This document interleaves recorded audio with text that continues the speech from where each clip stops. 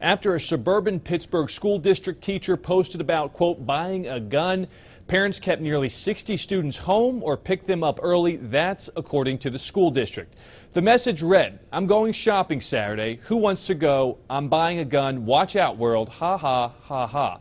According to the school district, students were kept inside and borough police were notified. The district is not identifying the staffer who posted the comment or saying what might happen to him or her.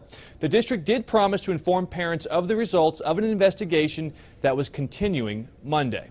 Matt Uris for CBS 11 News.